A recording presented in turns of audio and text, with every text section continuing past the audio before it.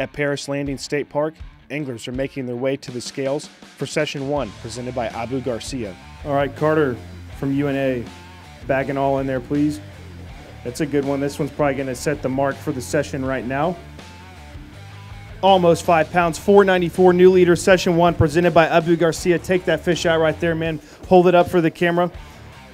If it holds, that'll win you a $300 Bass Pro Shops gift card and 2 Abu Garcia casting rods. Round of applause for him. Let's talk to you real quick. I'm going to pass this off to get some water on it. Hold tight right there for me. Stick with it.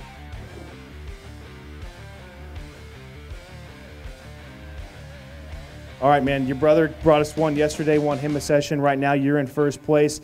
Berkley baits only today. What did you catch that one on? Soft plastic, hard bait, top water? Tell us. I caught that one on a Berkley chop bait. So that's their top water bait, reeling it across the water. It's a pretty fun bite. What was the excitement like when that one came up and hit it? Oh, I mean, it destroyed it. We thought it was a really big one, but.